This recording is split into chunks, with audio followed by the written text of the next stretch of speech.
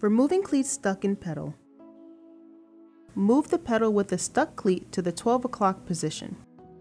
Turn the resistance knob all the way to the right to immobilize the pedals. Turn the pedal over so the cleat side is facing down and locate the tension screw. Using a 3mm hex key, turn the screw one full turn counterclockwise. Be careful, if you over-loosen you could break the pedal. Turn the pedal back over. Grip the back of the pedal with your thumb on the Peloton logo and pry off the cleat. Don't be afraid to exert some force. Remember to tighten the tension screw before clipping in again.